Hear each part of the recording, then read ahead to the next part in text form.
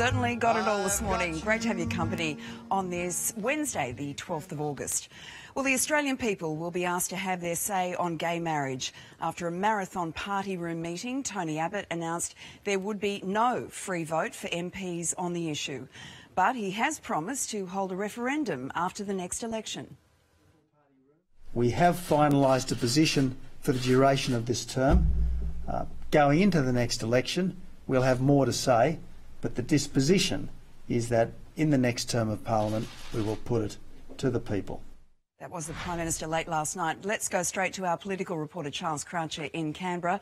Charles, a pretty fiery meeting last night, and it seems a divided coalition. The Prime Minister emerged with a plan to have a plan, a new plan, by the next election. Tony Abbott saying it should be put to the people with a referendum or a plebiscite within the next 3 years. Now, the Constitution currently says the Parliament has the power to make laws on marriage, so a referendum is effectively redundant. That leaves a plebiscite, that is a non-binding, non-compulsory vote of the population, the like of which we haven't seen for almost 4 decades.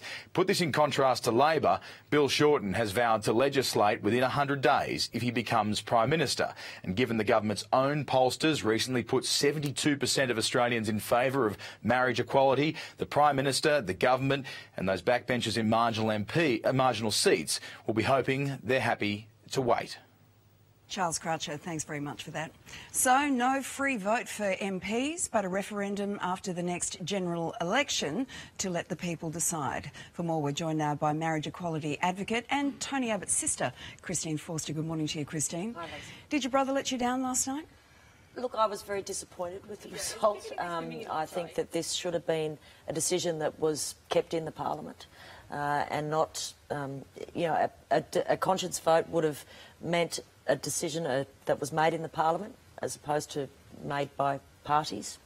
And yes, it was very disappointing. But, you know, there is talk now of a plebiscite.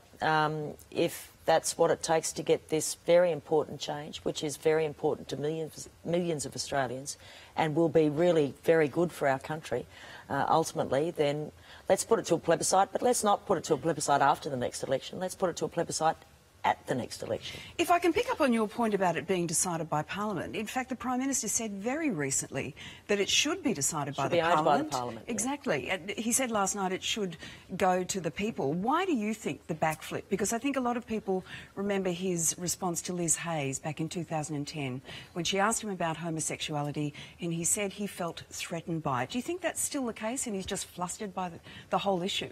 No, I don't think that's the case. But there's a lot of politics around this. I mean, we've seen it in the Labor Party and we've seen it in the Liberal Party. The reality of this situation is that this reform, the reform of marriage, to enable marriage to be something that can be accessed by all Australians, like myself, is a good thing for our country. It will be a good thing for the families of Australia, for the young people of Australia, for the businesses of Australia. You've seen corporate Australia come out very hard in favour of this. It's a great thing for the country. It's something that we should do. We should do it sooner rather than later.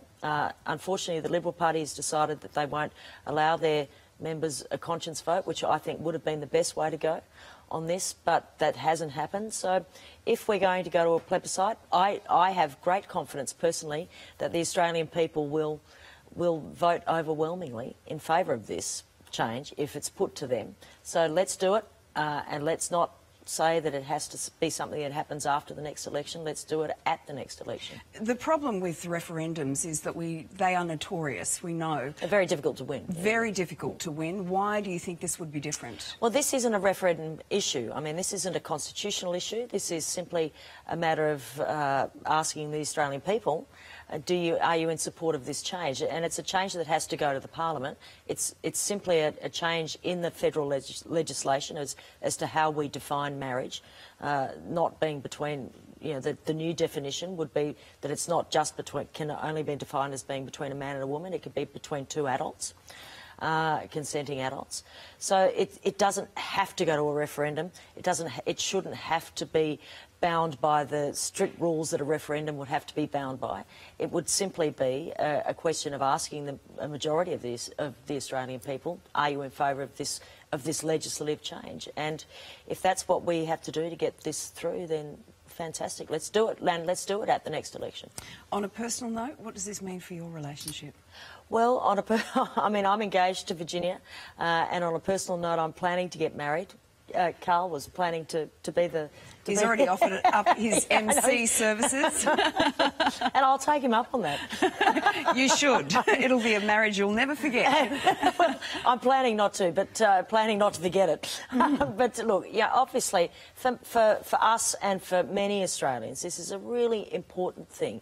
It's about, you know, being treated like every other Australian, being able to marry the person you love, being able to stand up in front of your friends and family and say that we are special to each other. We choose each other to be our family, and that's all this is about. You know, nobody wants to do anything more or less than that, and that's all Virginia and I want to do. And you know, the sooner that we can do that in Australia, in our home, where we want to be able to do that with our friends and family gathered around us, the better, I think. Christine Forster, always appreciate you coming on the show. Thank you, Lisa. Thanks very much. And let us know your thoughts. Do you think gay marriage should go ahead? Is it a matter for the people or a matter for the Parliament? You can send us an email, Facebook or Twitter.